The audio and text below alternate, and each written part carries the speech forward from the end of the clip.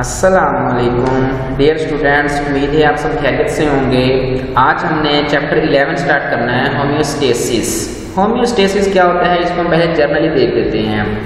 एक ऐसा मैकेनिज्म हम कह सकते हैं या एक ऐसा टर्म हम कह सकते हैं जिसमें आउटसाइड से जो इन्वायरमेंट होगा वो इनसाइड से डिफरेंट होगा, यानी कि चेंजेस होंगी इन्वायरमेंट में। अब फर्ज करें जैसे कि अब आगे एग्जांपल भी है कि उसको हम देख भी लेंगे। ह्यूमन की बॉडी का जो टेम्परेचर है वो 37 डिग्री सेंटीग्रेड मेंटेन रहता है, ठीक है। लेकिन जो आउटसाइड द इन्वायरमेंट का टेम्परेचर है वो चेंज होता रहता है। वो सर्दियों में बहुत लो हो जाएगा और गर्मियों में वो काफ़ी अप हो जाता है, लेकिन हमारी जो बॉडी का इनसाइड टेम्परेचर है वो 37 डिग्री सेंटीग्रेड ही मेंटेन रहता है। तो इन चीज़ों के बैलेंस को, मुख्तलिफ चीज़ें हैं जो इनके बैलेंस को मेंटेन रखना outside as compare to inside, ठीक है, उस चीज़ को हम होम्योस्टेसिस बोलेंगे। इसकी हम डेफिनेशन देखते हैं। जी बेटा, यहाँ से इसकी डेफिनेशन है, देखिए। होम्योस्टेसिस में be defined as the maintenance of internal conditions of the body at equilibrium despite change in the external environment. ऐसा यानी कि प्रोसेस जिसमें बॉडी की जो इंटरनल कंडीशंस हैं वो इक्विलिब्रियम रहती हैं, मेंटेन रहती हैं, हालांकि बॉडी का जो बाहर का टेम्परेचर है या जो बाहर की फैक्टर्स हैं वो चेंज होते रहे एक्सटर्नल इन्वायरमेंट में। एग्जाम्पल में देख लें, the core temperature of human body remains at 37 degree centigrade despite fluctuation in the surrounding air temperature. इर्द गिर्द हवा के टेम्परेचर में चेंजेस आती भी रहेगी, फिर भी जो ह्यूमन की बॉडी का टेम्परेचर है वो 37 डिग्री सेंटीग्रेड मेंटेन रहेगा। अब पहले यहाँ से लेके यहाँ तक इसकी डेफिनेशन है यहाँ तक, और नेक्स्ट उसकी एग्जाम्पल आ जाएगी। इंपॉर्टेंट शॉर्ट क्वेश्चन है, define homeostasis and give example. तो यहाँ टेम्परेचर तक इसकी एग्जाम्पल आ जाएगी।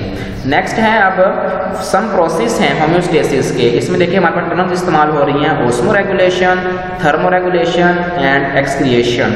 तो हमने इनकी डेफिनेशंस देख लेनी है। ओस्मो रेगुलेशन क्या होता है? Maintenance of amount of water and salts in the body fluids. अब बॉडी फ्लूइड कौन से हैं? ब्लड हैं और टिश्यू फ्लूइड्स, जो दूसरे केमिकल्स बॉडी के अंदर एग्जिस्ट कर रहे हैं। बॉडी के अंदर साल्ट और वाटर की अमाउंट को मेंटेन रखना ओस्मो रेगुलेशन में आएगा, ठीक है। ये डेफिनेशन हमने यहाँ तक इसको याद कर लेनी है। नेक्स्ट देखें, थर्मो रेगुलेशन। थर्म का मतलब होता है टेम्परेचर, ठीक है। The maintenance of internal body temperature is called thermo regulation. यहाँ तक इसकी हम डेफिनेशन देख लेंगे कि इंटरनल बॉडी का जो टेम्परेचर है उसको मेंटेन रखने को हम थर्मो रेगुलेशन बोलते हैं। नेक्स्ट थर्ड टर्म है एक्सक्रिएशन।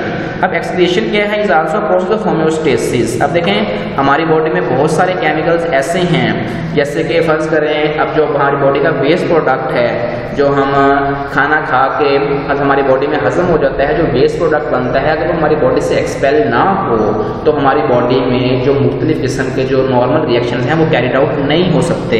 इसलिए बॉडी के अंदर से जो वेस्ट मटेरियल है, चाहे वो एनिमल की है चाहे वो प्लांट की है, उससे जो वेस्ट मटेरियल है उसका बाहर एक्सपेल होना लाजमी है। यहाँ से डेफिनेशन है, in this process the metabolic waste are eliminated from body to maintain the internal condition at equilibrium. Body की कंडीशंस को, इंटरनल कंडीशंस को इक्विलिब्रियम पे मेंटेन रखने के लिए जो मेटाबॉलिक वेस्ट हैं उनका बॉडी से बाहर एक्सपेल होना लाजमी है। Metabolic waste means any material that is produced during body metabolism and that में harm the body. Metabolic waste क्या है? ये डेफिनेशन उसकी आ गई कि वो मटेरियल जो कि बॉडी मेटाबॉलिज्म, जब बॉडी अपने रिएक्शंस परफॉर्म कर रही है, उनके रिजल्ट में जो केमिकल बनेगा, फिर जो भी प्रोडक्ट बनेगा वो मेटाबॉलिक वेस्ट होगा और जो कि बॉडी के लिए हार्मफुल हो सकता है अगर वो बॉडी के अंदर ही मौजूद रहेगा।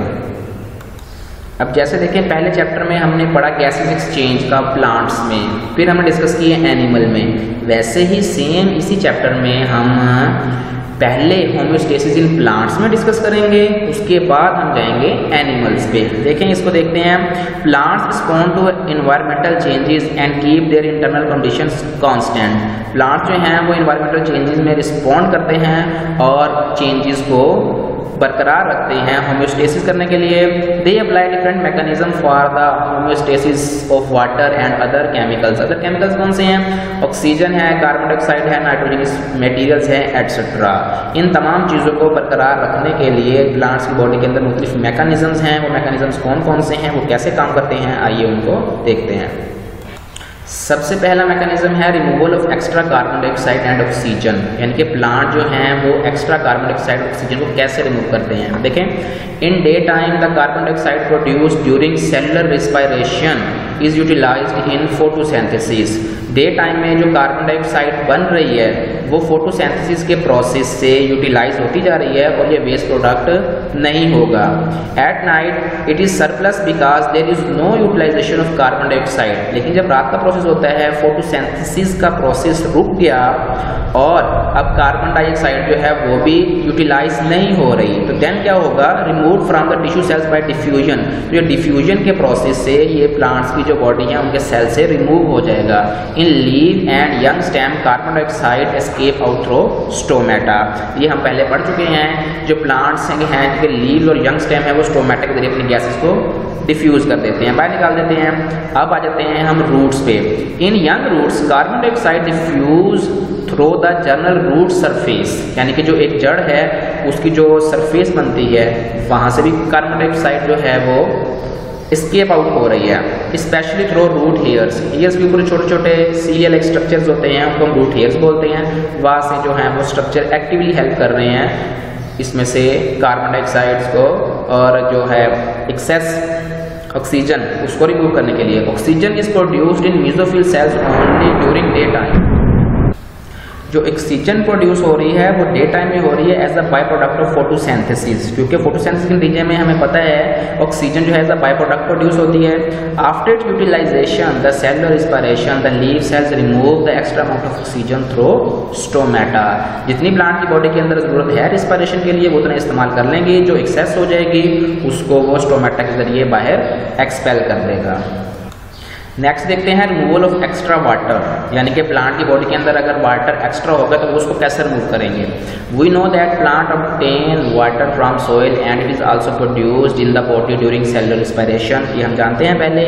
Plant stores large amount of water in their sales for turgidity. Turgidity क्या होता है, सख्तपन। प्लांट अपने सेल्स के अंदर वाटर को लार्ज अमाउंट में स्टोर रखते हैं ताकि इनके जो सेल्स हैं उनकी जो सख्तपन है वो बरकरार रह सके। Extra water is removed from plant body by transpiration. ये ट्रांसपायरेशन के प्रोसेस से प्लांट की बॉडी से जो एक्स्ट्रा वाटर है वो रिमूव हो जाता है। लेकिन नाइट टाइम में जब ट्रांसपायरेशन नहीं हो रही होती देन क्या होता है, at night transpiration usually does not occur because most plants have their stomata closed. Mostly plant जो है जिनके स्टोमेटा रात को क्लोज हो चुके हैं, उनमें ट्रांसपायरेशन का प्रोसेस नहीं हो रहा, देन वो अपना वाटर कैसे, जो एक्सेस वाटर है वो कैसे एक्सक्रिएट करेंगे। जी देखिए बेटा, if there is a high water content in soil water enters the roots and is अकम्युलेटेड in xylem vessels. हमें पता है कि जो जाइलम वेसल्स हैं, ये जाइलम सेल्स हैं प्लांट में, वो वाटर की ट्रांसपोर्टेशन के लिए हेल्पफुल होते हैं।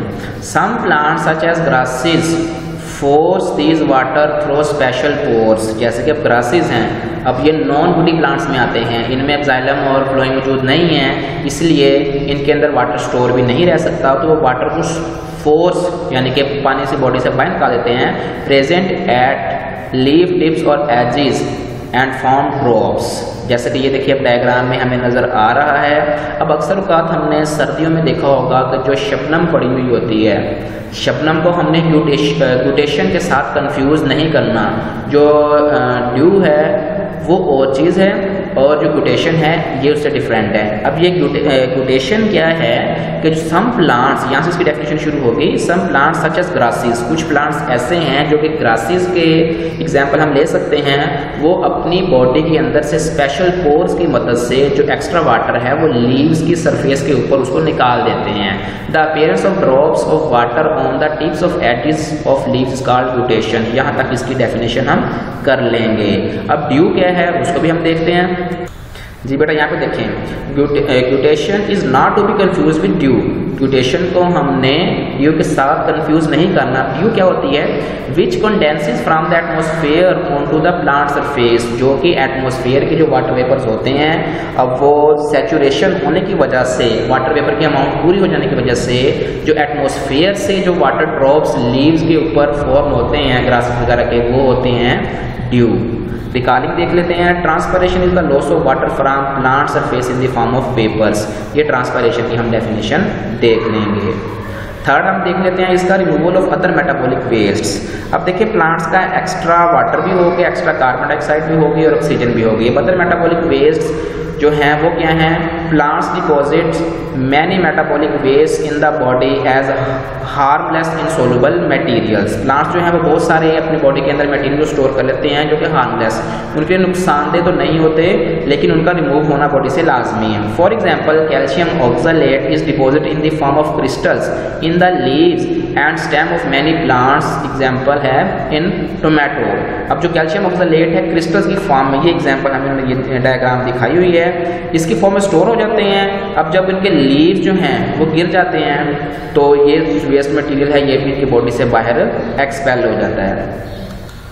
ये देखें, the removal of excretory product is the secondary function of leave fall if the leave are not shade, यानी कि जो लीव्स हैं वो जब पत्ते गिर जाते हैं, हमें पता है कि मौसम जब इन्वायरमेंट चेंज होता है तो प्लांट्स के जितने भी लीव्स होते हैं एक बार सारे झड़ के दोबारा नए आ जाते हैं जब मौसम बहार शुरू होती है, ठीक है। तो देन जितना भी इनका जो वेस्ट मटेरियल लीव्स में स्टोर हुआ होता है वो बॉडी से बाहर एक्सपेल हो जाता है। लेकिन वो कहते हैं कि अगर लीव शेड नहीं होते, नहीं गिरते, the calcium oxalate just remain as harmless crystals in the leaves. तो वो जिन प्लांट्स के अब पत्ते नहीं गिरते उनमें जो कैल्शियम ऑक्सलेट है वो एज अ हार्मलेस, यानी कि बॉडी को नुकसान नहीं पहुंचाता, वो उसमें स्टोर रहता है। इन trees which shade there leaves yearly, यानी कि कुछ ऐसे दरख्त भी हैं जिनकी जो लीव्स हैं वो साल के बाद ही गिरते हैं। The excretory products are removed from body during leave fall, तो उनकी बॉडी के अंदर से जो भी वेस्ट मटेरियल है वो तभी रिमूव हो जाएगा जब उनके पत्ते गिर जाएंगे। अब आपने अक्सर का देखा होगा, अगर आपने किकर का प्लांट देखा हो तो उसमें हमें वो गम सी सर्दियों में मोस्टली सिक्रिएट होती हुई नजर आ रही होती है। उनकी तरह की एग्जांपल्स यहाँ पे दी गई हैं। देखें, other waste materials that are removed by some plants are resins bye कॉर्निफेरस trees, यानी कि जो ज़्यादा लंबे लंबे ट्रीज होते हैं आमतौर पर जो पहाड़ी इलाकों में पाए जाते हैं।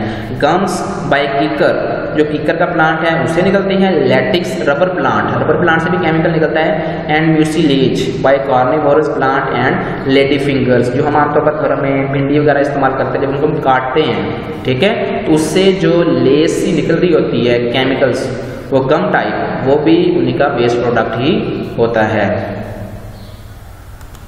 ये डायग्राम में आप इनमें देख सकते हैं। देखिए, resins drops from a cut tree, जब हम दरख्त काट दिया तो उसको जब हम कुछ देर के लिए छोड़ देंगे तो उसके दरम्यान में ऐसे हमें एक बूंद सी वो मिल जाती है। उसके बाद ये नेक्स्ट है, देखें हमारे पास लैटिक्स एक्सट्रैक्टेड की जा रही है। और म्यूसिलेज जो है ये कार्निवोरस प्लांट्स, वो प्लांट्स यानी कि जो कीड़े मकोड़ों इंसेक्ट्स को पकड़ के खा जाते हैं, हम आमतौर पर प्रीडेटर्स भी बोल सकते हैं।